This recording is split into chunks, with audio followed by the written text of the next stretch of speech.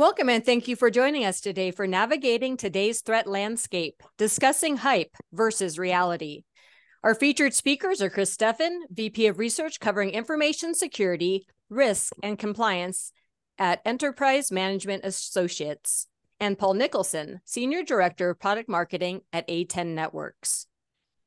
Chris brings decades of industry experience to EMA, focusing on IT management, leadership, cloud security, and regulatory compliance.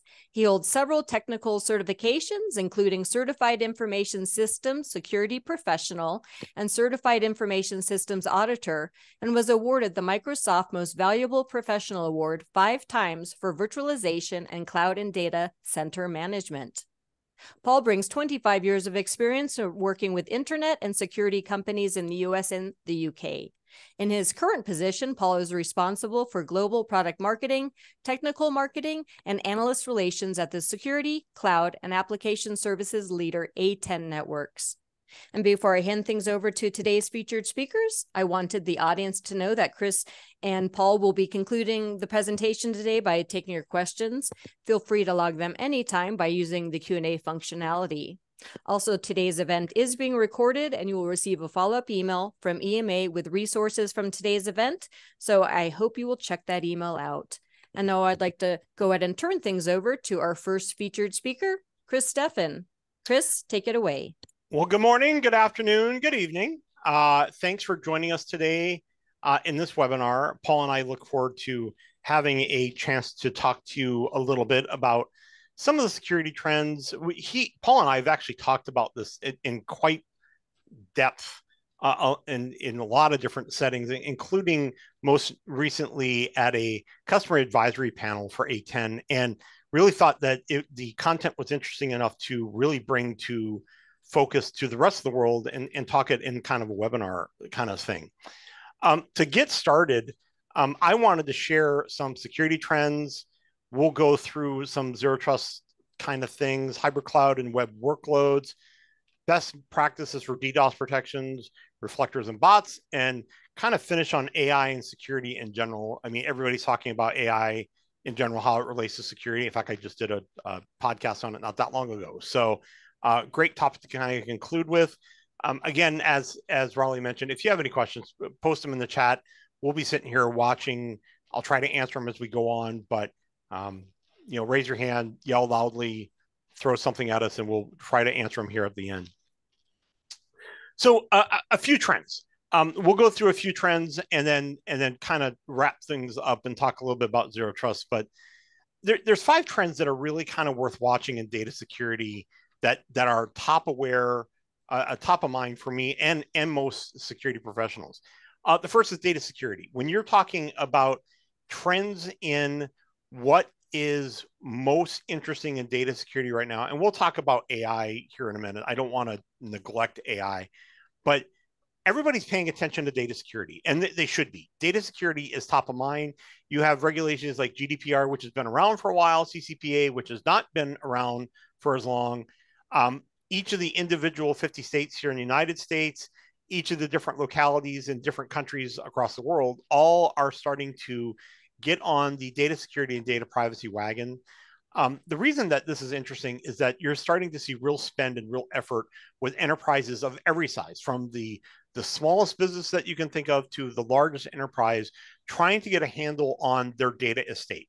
And by their data estate, I mean the entirety of what their data means, from data governance to data location to geolocation to the compliance requirements around there to who has data responsibility and ownership. And trying to understand those things is complicated, but it's really becoming imperative that they understand that and get it to work. Secondly, increasing regulatory and vendor due diligence controls. Something that you're continuing to see more and more is government regulations on security.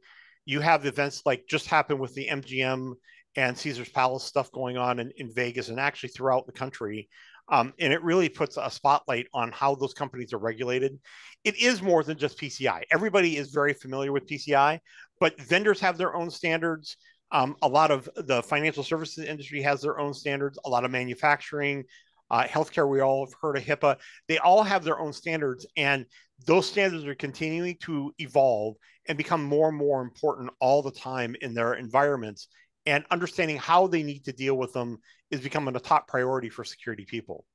And vendor due diligence also is a big deal. When those agencies, those top line agencies have requirements, they have to pass down a lot of those compliance requirements to the vendors that they work with.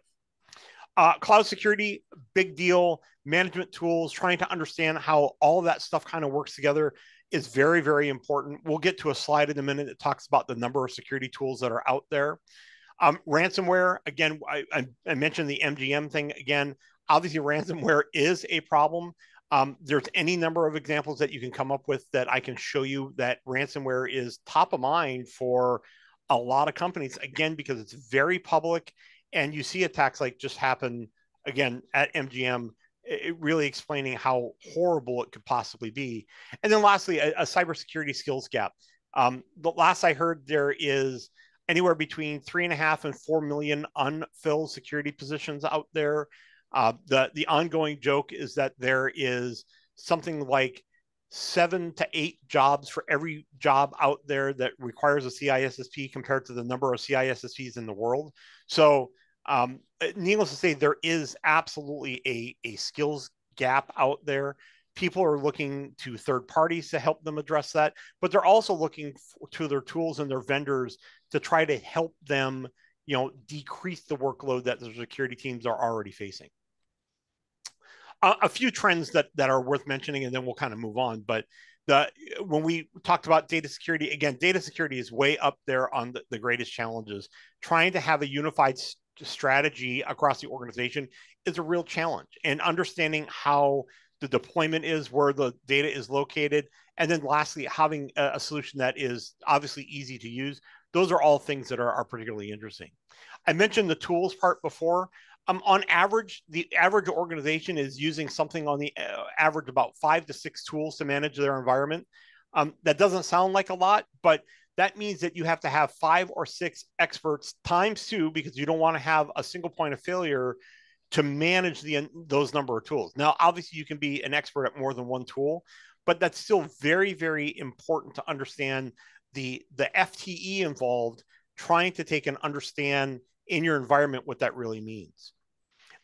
Who takes, and I always include this slide, who provides the security management? Again, this is one of those things that is constantly scary to me, that a lot of people believe that their cloud hosted provider, like your AWS or your Azure or your GCP, is the ones that are providing your security. I promise you they are not. They don't even want you to think that. They spend billions of dollars to convince you that there's this thing called the shared responsibility model. And if you don't understand what that is, feel free to ping me, feel free to ping Paul. We'll give you an hour-and-a-half lecture on that alone, about how important the shared responsibility model is. And lastly, you're hearing about it a lot in the news, especially lately, but the executive management understands the importance of cybersecurity. These numbers continue to trend up, and that's a great thing. The CISO is finally getting a seat at the business table, and that seat is allowing them to do things from a security perspective that they've never been able to do before, and that's a very exciting thing in the realm of security. So I wanted to pass it on to Paul. He's going to talk a little bit about why it's interesting to talk about zero trust, knowing full well that I could spend an hour talking about zero trust alone. So go ahead, Paul. Exactly. All right. Thanks, Chris. Yeah. So when Chris and I were talking about doing this webinar, we were looking at a variety of topics, as Chris shared on the agenda. And one of the ones we wanted to kick off with was talking about zero trust. Because if you go to any trade show, you probably see lots of banners for zero trust out there. And there's a lot of hype around it, going back to the title of the webinar, right? But the thing is, internally, we were talking here, I was talking with someone and they were saying, well, zero trust is just hype. It isn't really that useful. I actually disagree, because when you look at the idea of zero trust, it's not one-dimensional. I think it's multi-dimensional. One, it gives a framework, right? So you can eliminate that implicit trust. You can also look at every device user flow in your network to put a model around it to make sure that only the right people are getting to the data, have the right privileges, etc. But I think there's another dimension to just the methodology itself. it's also a good communications tool internally, because rather than just going to someone and say, hey, we have to put a new password security mechanism in, or maybe DDoS protection to stop certain types of network traffic touching more sensitive workloads or applications or infrastructure on the back end, you can frame it under the guise of zero trust and relate to a non-security professional and why it's important to do so. So, Chris, I think you were actually also thinking along those lines as well, right? I was, and if you take one thing away from the whole zero trust conversation is look at it as my bearded brothers with the tinfoil hats having something that is very, very much in the news, something that everybody's talking about, and use that as an opportunity to educate people about security. It doesn't have to be anything in particular. Almost every aspect of security relates back to zero trust in one way or another. And so if you take that as an opportunity to engage your executive team, but also your frontline workers as to why the security stuff is actually important, you've already won a battle. They're already curious about what the zero trust stuff is. Now take it and pique their curiosity and try to give them an understanding of why not only zero trust is important, but security in general is important. Yeah, and personally, one of the things I've talked about for a couple of years is it's not just authentication and remote access, because I know a lot of there's a lot of focus around those types of technologies, which is important, obviously. But I think it's also for any type of security apparatus out there, you can apply zero trust to it. So even when I think about DDoS protection, removing access for certain types of protocols if they don't need to come in, why would you even let them in if they do not need to go to that infrastructure or from that particular ingress point, right? That's right. So, so I think it's something where, sometimes it's framed within, a hype, not cycle, but a hype, kind of area or message. But I think it's something which you can apply more holistically to your organization. Yeah, and I agree with that completely. When you start talking about zero trust, I don't think there's any question about it that it is, and I'll use the term marketing hype. I think that it is to a degree, but what we both know, you and I, is that there is real bones behind that hype, right? There is, there's the real challenges that zero trust ends up solving if you are implementing it, even in parts and pieces. Your security in your organization will improve dramatically with the more parts about zero trust that you implement. Exactly. All right, Chris. Yeah, so I wanted to talk about this a little bit. So some trends in cybersecurity is wireless access. Web application firewalls. Sorry, and I wanted to talk specifically about really the API security. I know a lot has been talked about in the last couple of years now, which is great, about the OWASP top 10. Here you see on the slide is kind of just an example of how the OWASP top 10 has continued to increase. Part of that's due to the fact that you have a continued number of reportings. You have more visibility into these things, but it also speaks to the fact that the bad guys are seeing some of these events happen more too, and you are seeing more of these attacks. Gone are the days where you get 1 or 2 attacks a year. It's almost a constant cycle now of people trying to figure out how to do an injection attack, and when you have cryptographic failures and identification authentication failures, these are continued problems. And yes, again, you're seeing increases. Part of it is due to just the visibility of it, but part of it is due to programming, lack of resources, and more complicated environments. And I think we have to pay attention to that.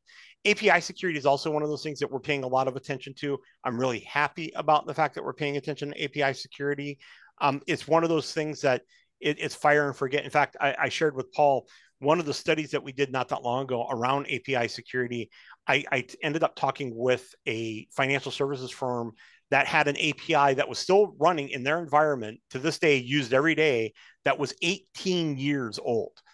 Most of you haven't been in your jobs for 18 years, much less have a piece of technology on your desktop that's 18 years old.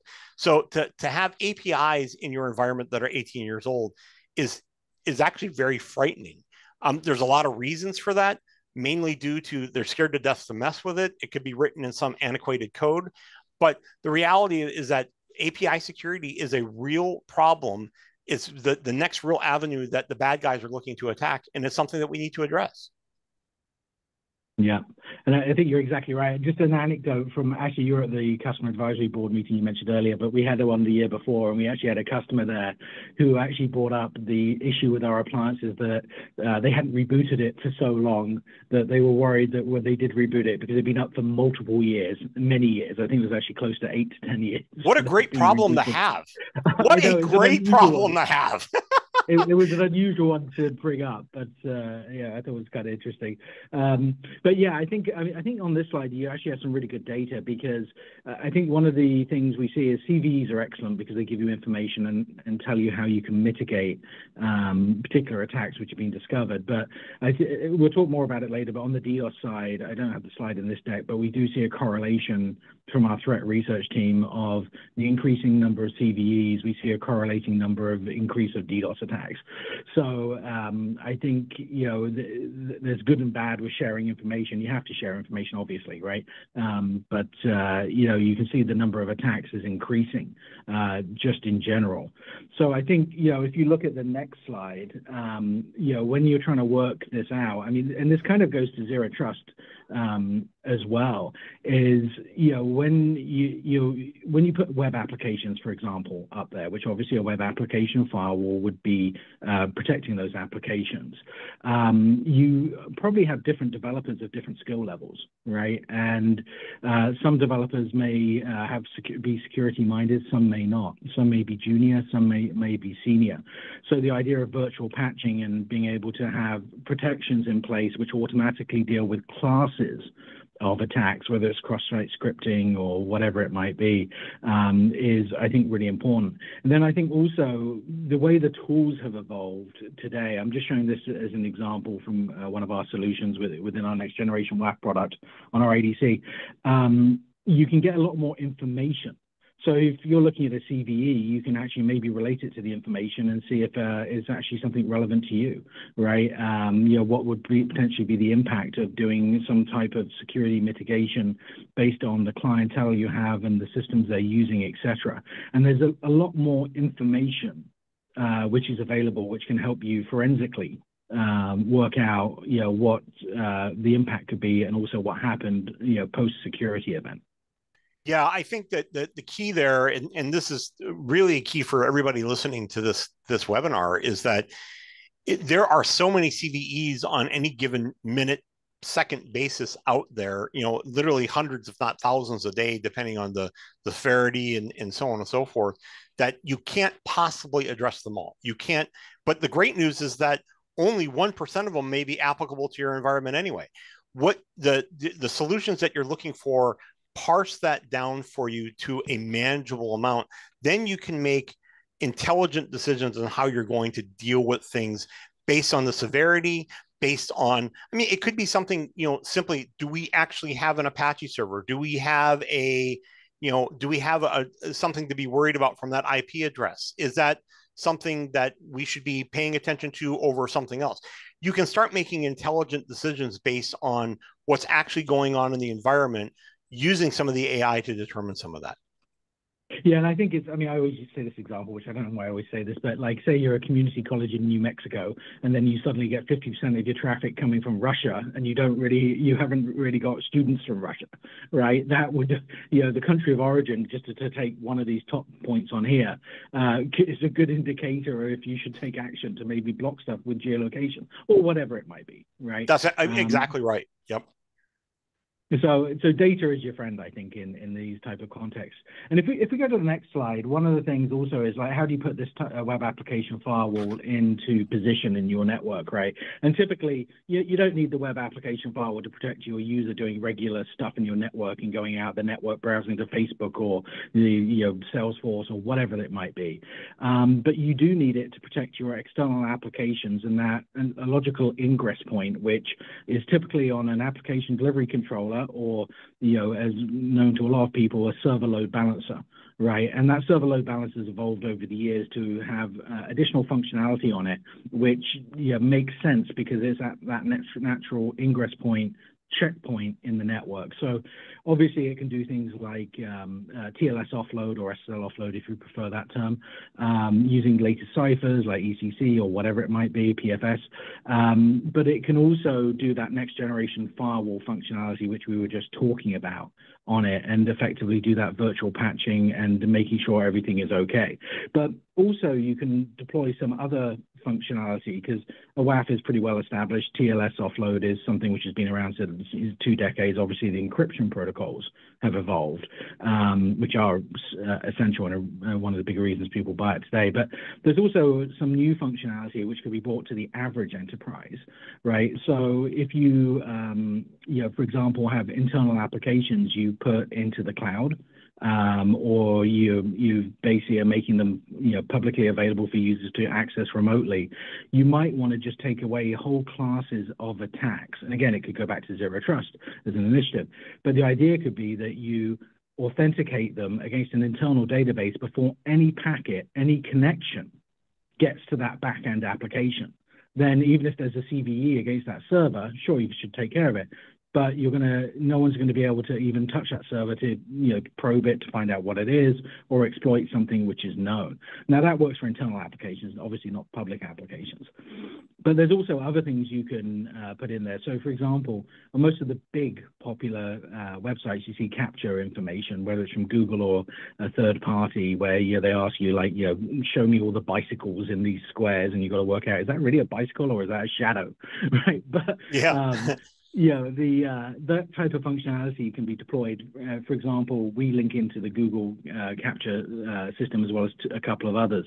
So you could actually deploy that very easily in any enterprise environment. It's not just for the big boys. So when you look at deploying these technologies, there's multiple different solutions you can use to solve different security problems out there. It's not just one thing. And you have this obviously natural choke point before the application. So it's a good place to enforce these types of policies.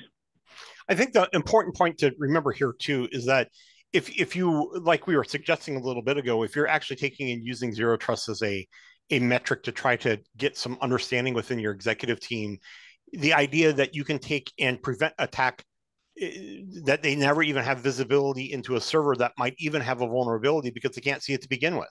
Well, that's always trust, always, or never trust, never, always verify, right?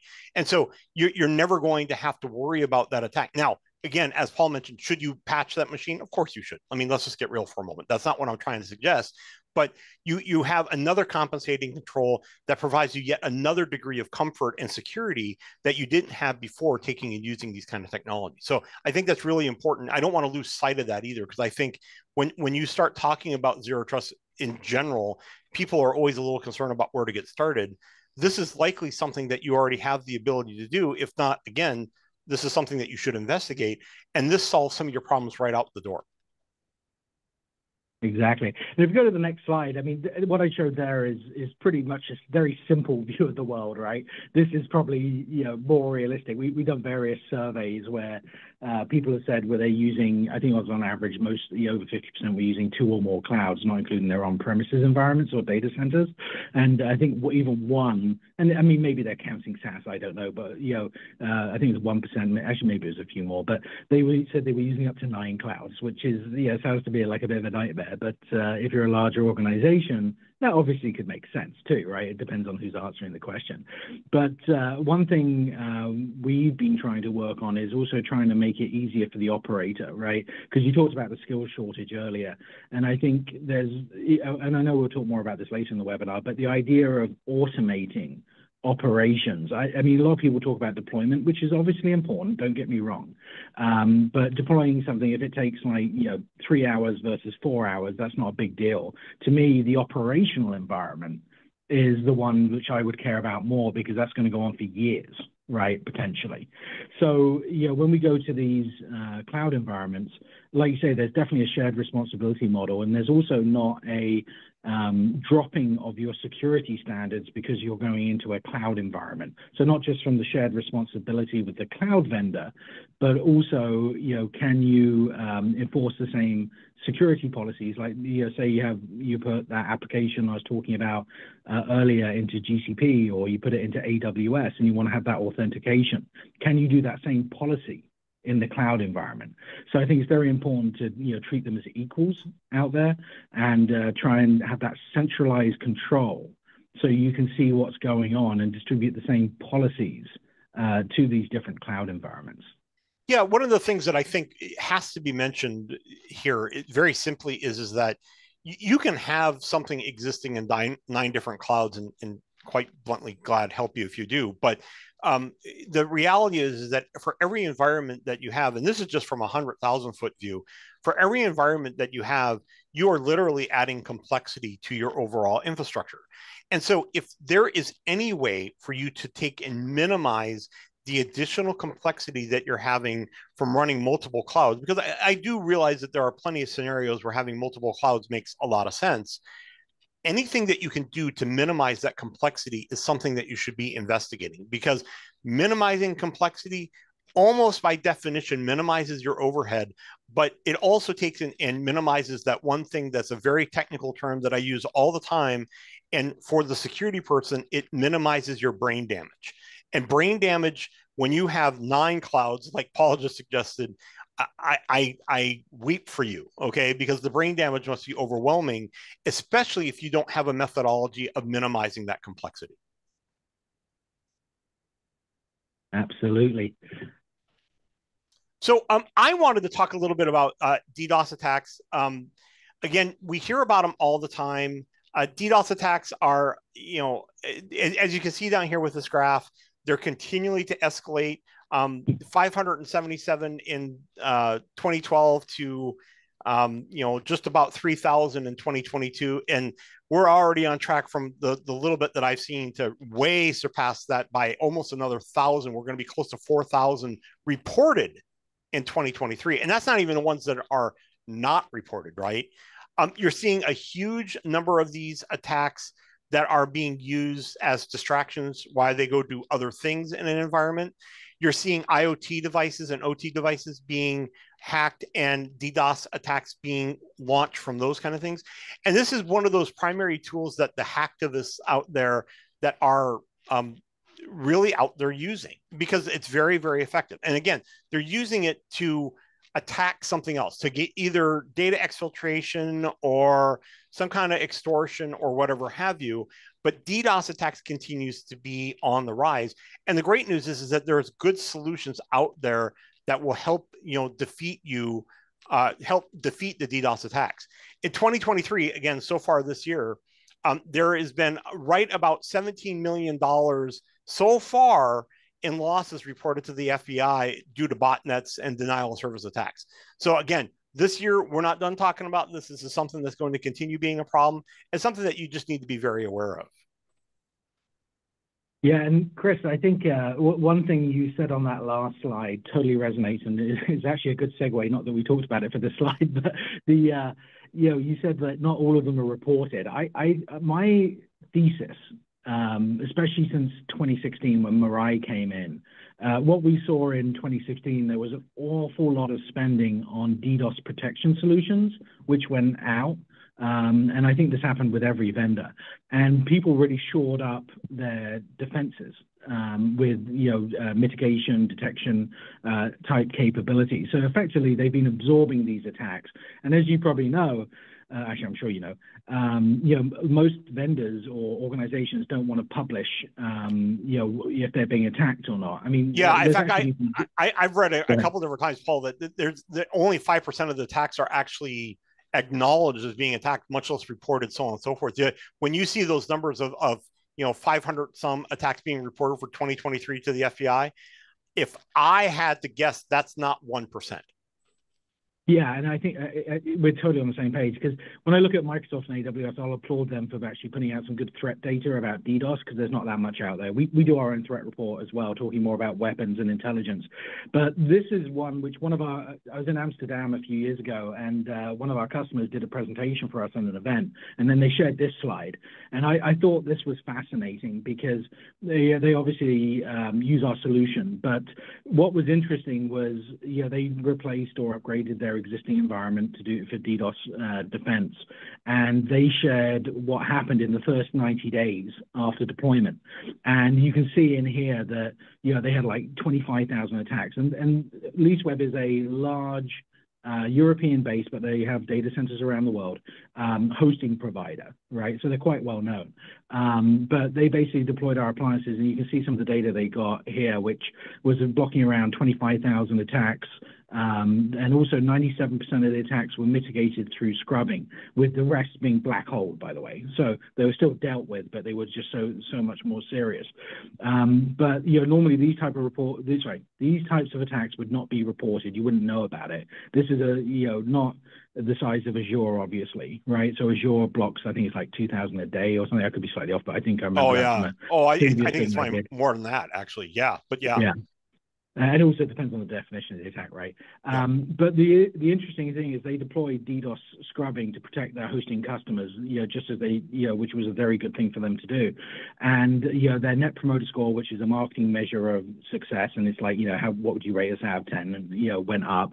A simple measurement, but an important one. And also the reduction of their support tickets dealing with issues around DDoS attacks or associated went down by 11%, and you don't normally get that type of data. So I thought it was very interesting, the amount of hidden attacks which you would never see about as an example through this particular one. Yeah, that last data point there is the one that every executive that is on this webinar or sees this webinar, or you should be sharing that with the executives that are not on this webinar, should be paying attention. When you can take and immediately eliminate a 10% of all your support tickets that are coming into your environment, that's an amazing thing.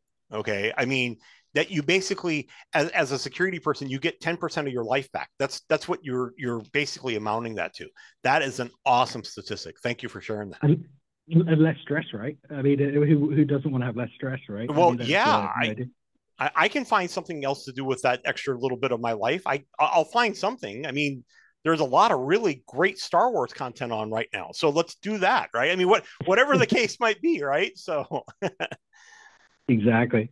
So one of the things also, just to talk about making life easier, one of the things we've tried to do, especially in the DDoS defense world, is I'll talk more about some of the weapons and the intelligence we see out there. But one thing we know is there's such an avalanche of different types of attacks. We're seeing code being reused, from Mirai, which was 2016, when you think about it. That's being reused in multiple different attacks because they open source the code, right? Just like we'd open source it for good reasons, they can open source it for bad reasons. So we're seeing, Mirai had, I think it was like 9 or 10 different vectors, from SYN floods to HTTP floods and DNS attacks, all wrapped up in, the tool which was distributed. We're seeing, just an avalanche of different types of attacks, sophistication, number of weapons, etc. So you can't do it manually. You have to have some type of automation. And I think automation, whether it's just through automating processes and tasks, or if it's using AI or aspects of AI like machine learning for categorization and information, is really important. So from detection through to the blocking, automating the levels of defense, because you don't need to put in a high level of defense and lots of extra checks if you're not under attack, if it's in a peacetime environment. When you're in a wartime environment and you've detected you're being attacked, you probably should, put the walls up and do additional checking of people coming in, as it were, right, to use an analogy. And then also having automated reporting. So, next day, if something did happen and it was blocked, you've got a report in your inbox, or you can go and view and see what's going on.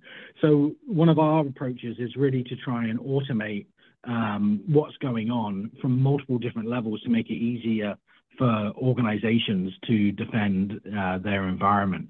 And if we go to the next slide, one of the ones we just like to point out, because I know we're going to talk a little bit more about AI later, but I think on the next slide, we actually have an example. So, this is something we put out like 2 or 3 years ago before the AI hype really got going. But we basically use machine learning, which is obviously a part of artificial intelligence, to look at data coming into the networks, because we had a lot of customers who basically were being attacked and trying to do signatures was just too slow.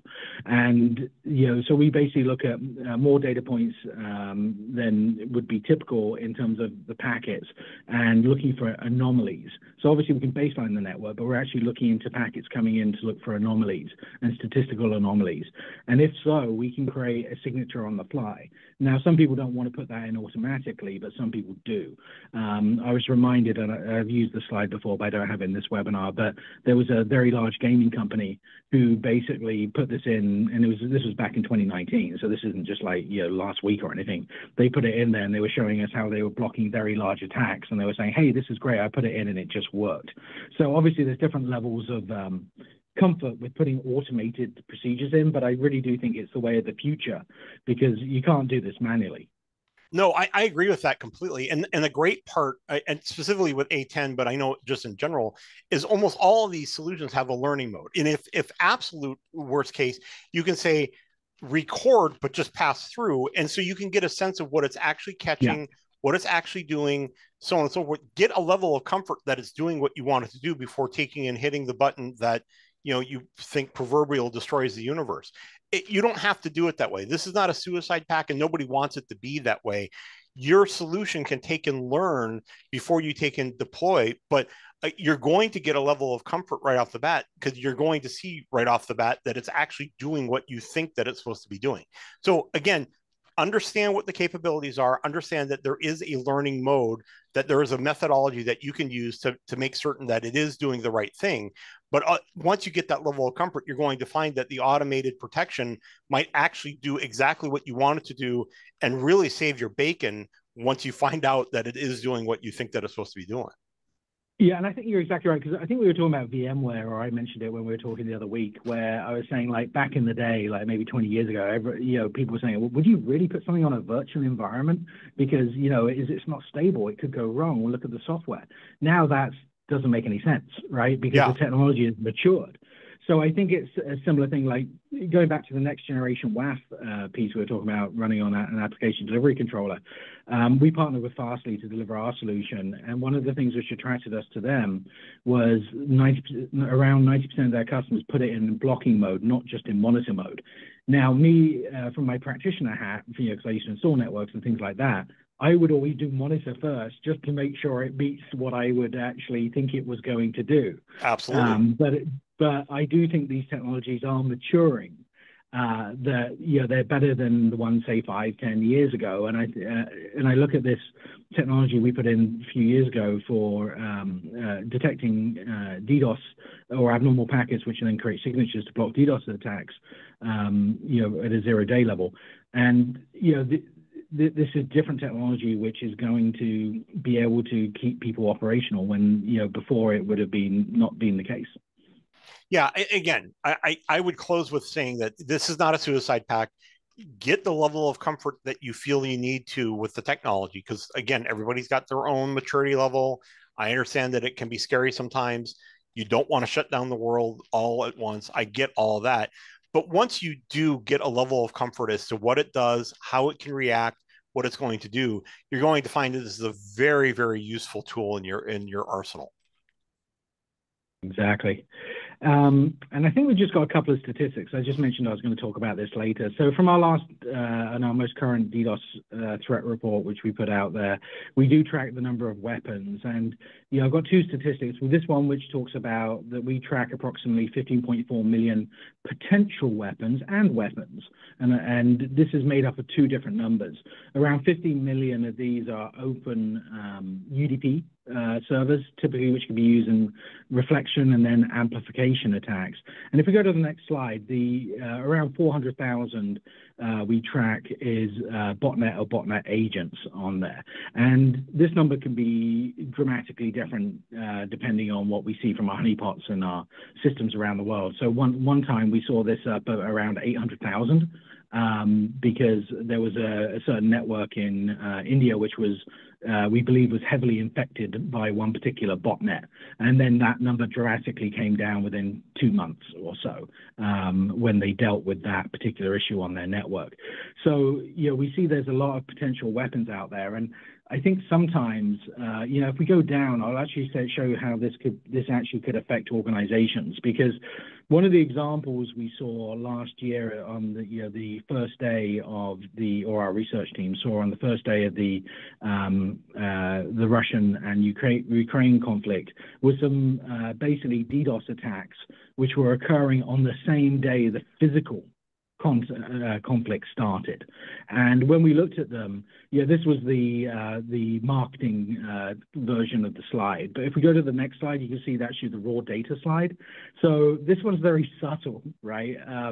But it's a heat map from the back end system. And you can see if you look really carefully, you can see there's actually some purple one in other places like Kiev and, I can't say it properly, but, in the east of the country as well. But you can see there's a massive attack on that central piece. And if you go to the next slide, this is actually some of the data we saw behind it. So, that heat blob, basically, we saw 2 million requests hitting a subnet in one of the main regions which was being attacked. And then we saw a second one hit a specific website, which when you looked it up was the cabinet of the ministers of Ukraine, which served the Ukrainian president. And you can see the second one at 600,000 was NTP, which is typically what you would see within reflection and amplification attack, a very well-known protocol, right? Yep. Like DNS and whatever. But what was interesting was the top one, because you see ARD, and this was Apple Remote Desktop, sometimes called ARM, Apple Remote Management, but it was a UDP service. And what was interesting is they were the honeypots that we saw this on, which were requesting us to attack these IPs, were in the US. So these were actually being, networks in the US were being asked to attack and be part of this cyber conflict, as it were. And it's kind of a trend we've seen where there's, that's just an example of a real world incident. But we also see these obscure protocols, the non-well-known ports and things of that nature, like, CLDAP, and, the memcached, where it was requesting information and doing a reflection attack, which was part of the GitHub attack, be some of the largest attacks out there. Because I think the UDP services, which people aren't thinking about, or, with CLDAP, do you really need to enable that? Why is that enabled on your network unless there's a reason? Right? Yep.